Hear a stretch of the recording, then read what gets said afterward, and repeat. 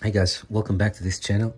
I'm sorry, it's a little bit of a mess. I just had everything very pretty next to each other, all the ingredients, and then I dropped something in the flour and it was just a flour explosion. So it's no use to clean this up because I'm going to be mixing this anyway and then clean up the whole counter kitchen. So I'm sorry about this, this scenery, this drama that you see here.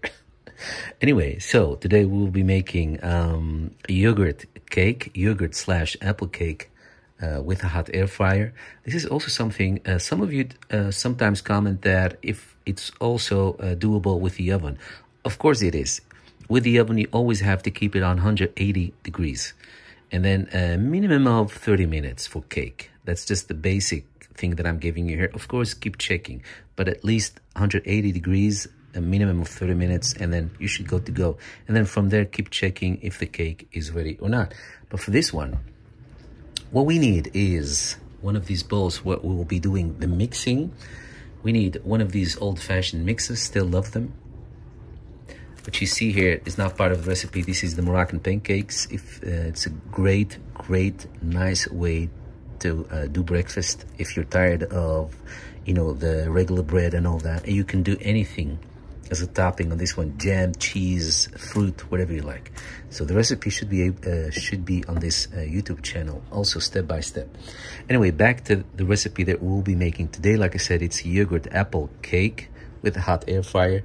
What we need for this is 250 grams of yogurt, preferably Greek yogurt if you happen to have that. We need 3 eggs. We need about 110 milliliter of oil. Sunflower oil is what I have here. About 225 grams of flour. We need about 150 grams of sugar. We need about a teaspoon and a half of baking powder. We need about 1 teaspoon of vanilla extract. And 1 apple. I don't know if I mentioned that. If you want to be making this with the oven, then you're going to need one of the oven dishes that's at least 20 centimeter wide. Well, you know these measurements they give you. And some baking paper. And for those of you that like to add even more sweetness, you can garnish this with a little bit of powdered sugar on top, which is not something I will be doing. There's enough sugar in it as is. First, we're going to be starting with beating the eggs in the bowl that we have. So I'm going to do that. 3 eggs.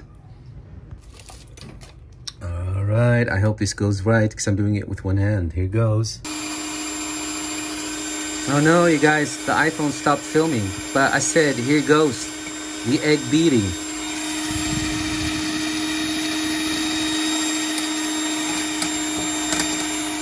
It's almost art when you look at it. Anyway, beat it for a minute or something.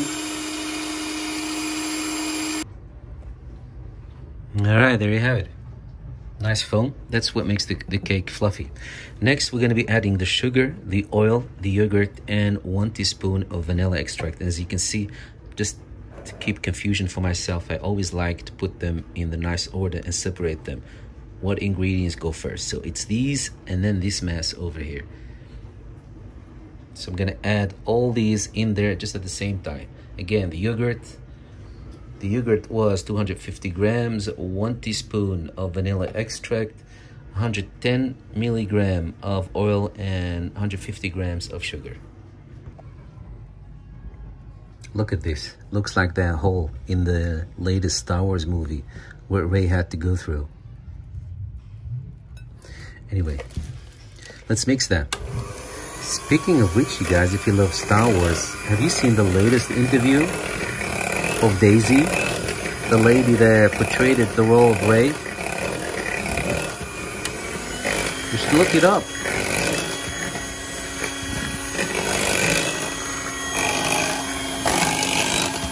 Keep beating this for a minute and a half. Just trust your feeling until you feel like it's really well mixed.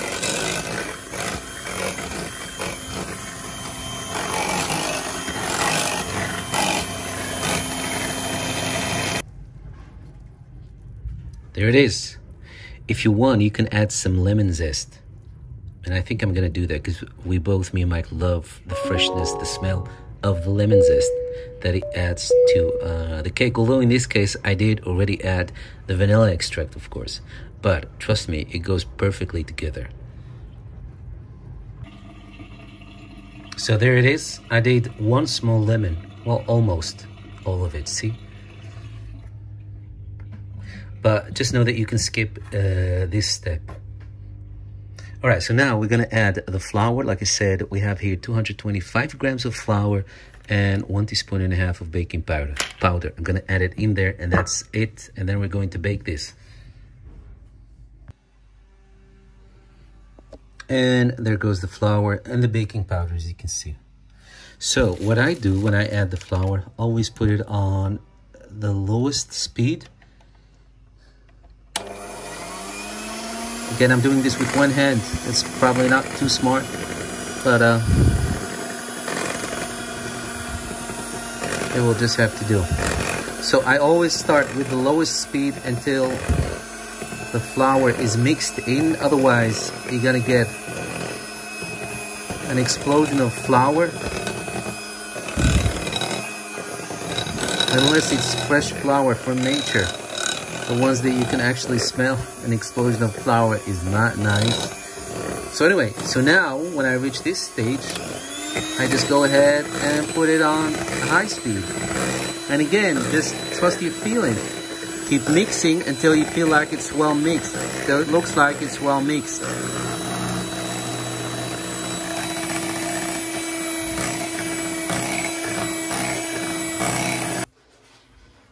By the way, guys, what you see here is fresh bread that was just delivered this morning with the groceries.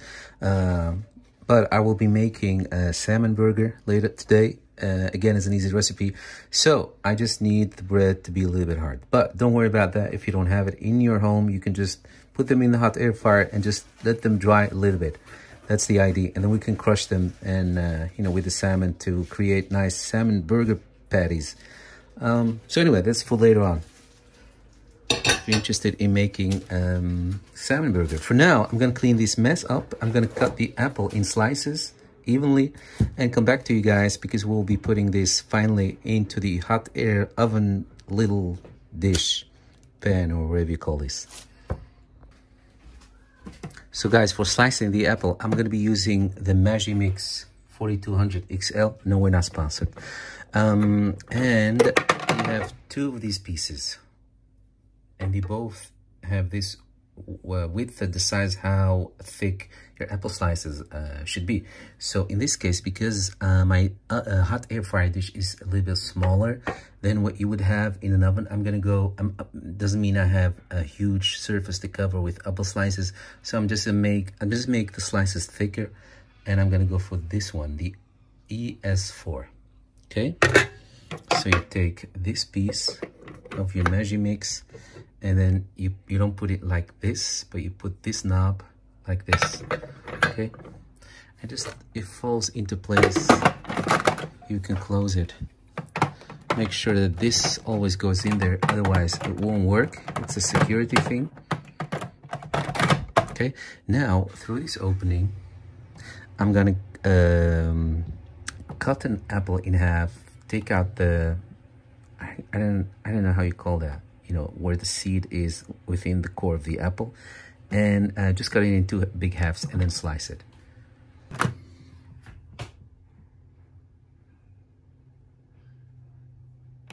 Okay, so there it is, guys, in one go. I forgot to film it for you guys. I'm sorry. I know some of you always get upset when you don't see how I do this, but there it is.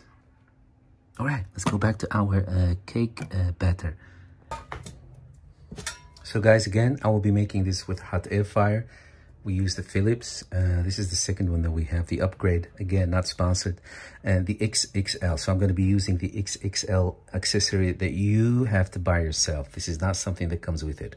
We did a whole review, which you guys liked, and we thank you for that.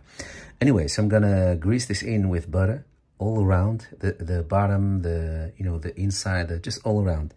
And then pour this in there. Before you pour it, just make sure you stir it one more time, like really good. Then pour it in here. So there it is. Some of you can use one of these spray that you can use to do this, but to be honest with you guys, I always prefer this. Just get a little bit of butter with your finger, with your hand, and just smear. I don't like to spray it. I like to smear it all over in there. Okay, so now I'm gonna stir this one more time and pour it in here and get back to you guys, because we will be adding the apple slices on top, and then it can go into the hot air fryer finally.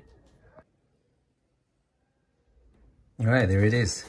Shake it a little bit like this. Guys, if you're one of these people that likes to lick the spoon, lick the batter, don't do it, because it can really give you worms in places you don't want to have worms. Anyway, so now I'm going to put the apple slices on there, and into the hot air fryer it goes. Okay, guys. I'm sorry, I'm still chewing what was left of the apple. Just spread the slices in this fashion, for example. And note that sometimes if your apple slice doesn't fit in there, just nibble a little bit of it. Okay? You're some sort of a Michelangelo. Make sure that everything fits in the statue, your artwork. Sometimes you have to nibble, chisel a little bit of it, with your teeth, that is. All right, it's gonna go into the oven. So guys, because this is a hot air fryer, it means that you cannot use the standard temperature, which is 180 degrees for cake, but we have to go a little bit lower.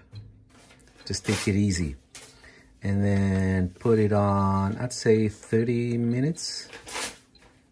About 30 minutes, but keep checking.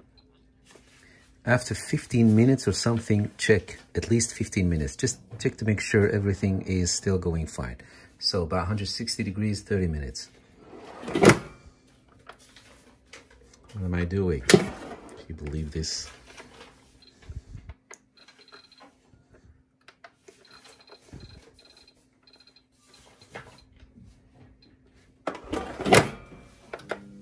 There it is.